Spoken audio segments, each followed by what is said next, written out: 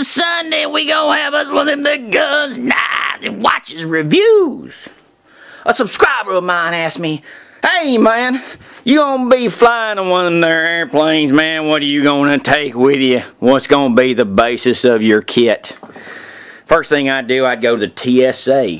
See what they will allow you to pack and this, there, the other, and you can go to a bunch of farms, man. They got them there farms where you can do that shit.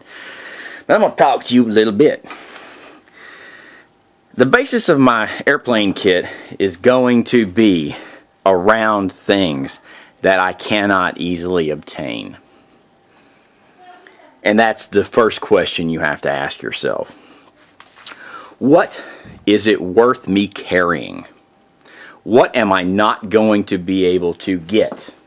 Am I going to be able to come up with a pot, man, out there in the wilderness of that there urban type environment, man? Because in the wilderness or in the urban type environment, I guarantee you, you can go get a pot. Is it going to be as good as this pot? Probably not. But if this aluminum pot, hard anodized, them there handles and that there bale, man, bowl, pour, spout, man, is important to you, and the ability to topple it over without the lid coming off and everything being, hard anodized coating and all that crap is important to you, then this may be a good container for a part of your kit. Now, are you probably going to wind up and your luggage going to be searched and this, there, or the other, and someone's going to go through it probably because it's metal and it can't be this, there, or the other, and so you could leave everything out of it and just make it easier on everyone else. But what are some of the things that I cannot get?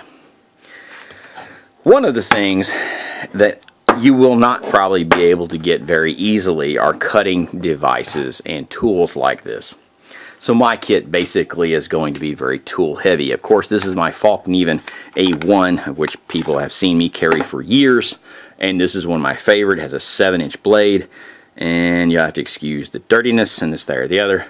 But that's just the way it is. You know, you can see I've got my sharpening thing on it. And but it's a 7-inch blade from actually right here, not back here at the handle, right here to the tip. And it works. And then we have the synthetic sheath and all that crap. And we have full tang construction and all that bullshit. Hammering pommel, all that shit. Of course, we have our Victorinox Swiss Tool Spirit. I'm not going to go on about that. And we have our Cold Steel Recon 1. Do we give a shit that it doesn't fit our hand as well as some other knives? No, because when we're flying, the only thing that is important is the ultimate strength and the ability of these tools to do work. Nothing else matters. You can get real fucking comfortable real quick with your kit if it works and is the ultimate at what it does. As far as a folding knife, I would say for the money right now, $100, this is the ultimate folding knife. This is the ultimate tool in my book because it does not rust. This is that Carpenter tool steel, whatever the hell it is, and this is a Falkneven, which is laminated 7-inch blade. Okay? Awesome.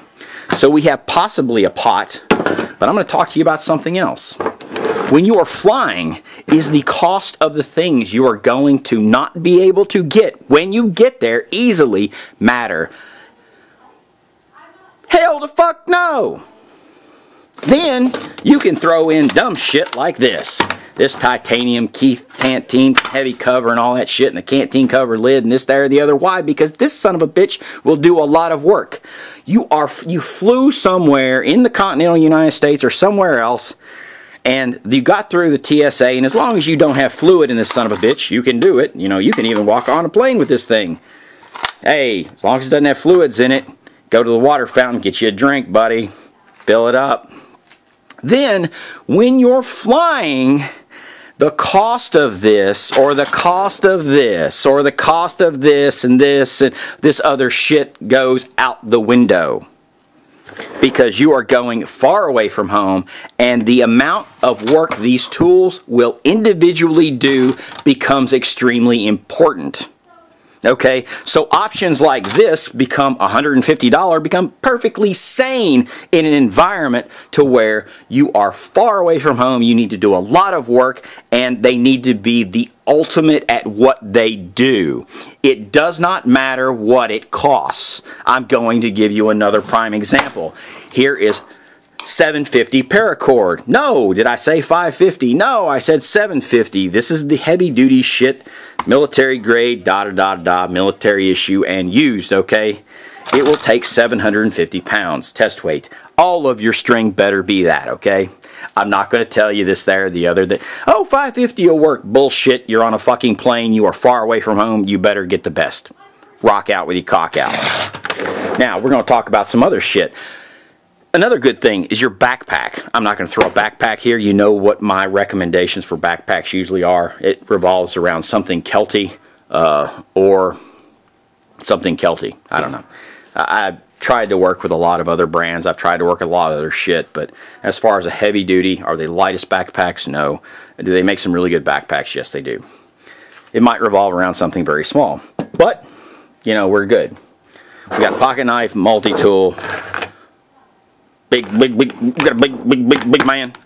Stainless steel, man. We got a canteen, water container, cup, cap. We got some cordage, man. We're going through the seas of survivability, man. Yeah, baby. And you can go through the 10 C's or 5 C's or whatever the hell it is, and you can rock out, man. Of course, maps, compasses, your first aid kit becomes very important in this type situation. A compass, of course, becomes very important because you're not using your normal means of just, hey man, you ain't got no normal type reference as far as what is north, what is south, and this, that, or the other, and in a cloud-covered type situation. Which nothing ever goes bad in the sunny day. That's like nothing ever goes bad to me when I'm on vacation. That's why the kit that I show on television, on the video, is my imaginary kit, because it's when I'm on vacation with my kids, everything is controlled, or I'm moving from one house to another house, or I'm doing, you know, going my way to work or back, which is moving from one house to the other house, or any of the other shit that I do. I mean, nothing ever goes wrong at that time because everything is optimized because I have my entire family in the car. Shit goes wrong when I'm by myself. No one's around. And there's no one to help me. There's no one to hear you scream, man. Another big part of your kit, of course, your backpack, your clothing. You have to take all your clothing into account. Every piece of clothing has to be optimized for your ability to travel. And you have to take into account things, extra underwear, extra socks, extra shirts, so that you can change them every day. Because once they get moist, once they get wet, that starts to soften your skin, you start to chafe, you start to blister, you start to have problems. Soft skin is bad. Okay, and we talked, did I say enough about the first aid kit? You can go through one of my first aid kit videos or go through some of the things that are in my first aid kit from some of the other videos and start, you know, putting together whatever works for you. But let's get into something that's really important. Besides these things that we can't put together, let's put together, man, something else. We're going to talk about that there money. Moolah, do, re, mi, fa, so, man. Woohoo! And here's what we're going to talk about.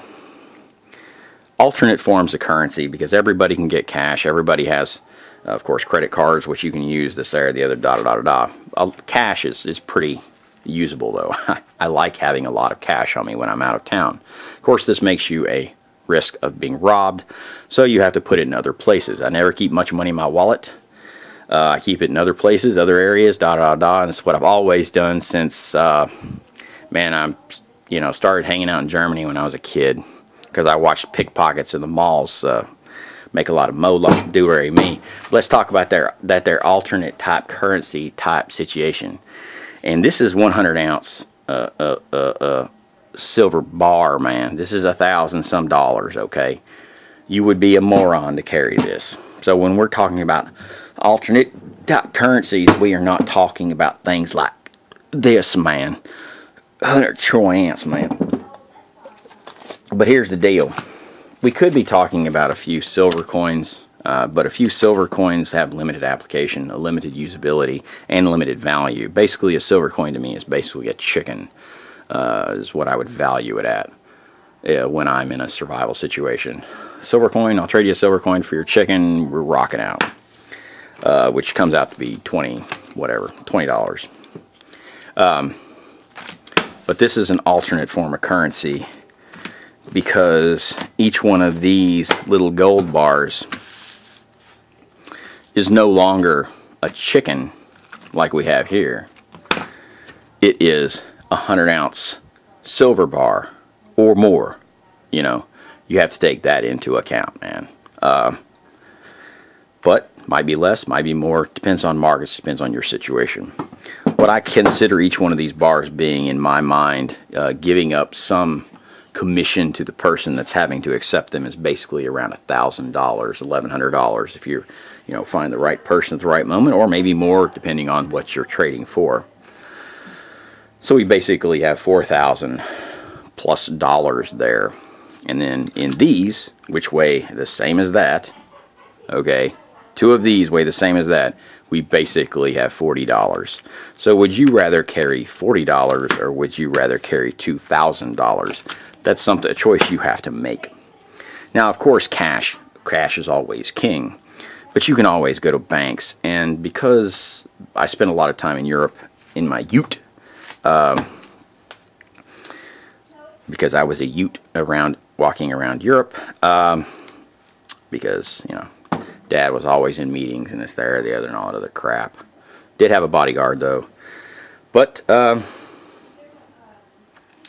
I tend to deal in Swiss things. I tend not to deal in American stuff. These are Swiss gold bars, Pamp Swiss, this, there, the other. Plus, if you had to, you could delaminate these from their containers and shove them up your ass. And that's, not too wide. This would be a little bit harder to get up your butt. If you had to, in a hostage situation, or you think you are about to be in a hostage situation, you could basically store those. And I guess I come up with this, there, or the other, but I'm used to people being taken hostage and stripped down all out of their clothing. And it would be nice to have 4 gold bars in a hostage situation. You might be able to extricate yourself. You may be able to do things. You may be able to do a lot of different things, this, there, or the other. And, you just never know. Cash is king. Money counts whenever you're in that situation. But anyway, these are a few things that I believe have some type of value, and anything else. That's like, well, would you carry that there fire? What kind of fire device you gonna carry, man? Well, I can buy big lighters. Pretty easy. If they will allow me to carry a ferro rod, I'll carry a small ferro rod. If they will allow me, of course, my first aid kit is my first aid kit. My backpack is probably my carry-on, and the MAP 3500 would probably be a little big, but I would have something that would do a lot of work. The Kelty Peregrine, which everyone who's ever walked through anything has, and it's the only time I ever get called out. It was a great pack. It's got an internal frame, a rod, fiberglass rod frame, this, there, the other, and and of course your clothing, and and a tarp, some type of coverage. I went over those tarps in my previous videos. The one that I have that I bought, I think it was 10 by 7. I guess if I was that would be a great one. A guide 10 by 7 would be a great individual tarp to have. And they're about $70, and they don't weigh very much. They weigh about 16 ounces or a pound, and that would probably be a really good weight to have. You could buy the heavier version, which is actually camouflage, but it's a lot heavier material. Man, I forget what it is. You could go back to some of my previous videos, but that would probably be a great suggestion. What I'm basically saying is the value of the things that you have in your kit are how much work they will do. When you are far away from home, the thing that really matters is your, 1, ability through the backpack to blend in, and 2, what type of tools you have to do a lot of work, because you're going to have to be doing it. And then what type of money, as far as alternate money supplies, i.e. you're in a situation in sub-Saharan Africa where you have to extricate yourself, and the only way you can do it very easily is with gold. Or you are in some type of situation where there's a problem, and you can usually figure out a way out of it. But I deal in asymmetrical situations, so this is just kind of the way I think. Anyway, this is Guns, Knives, and Watches, and leave the silver at home. Gold, gold. Have a good one.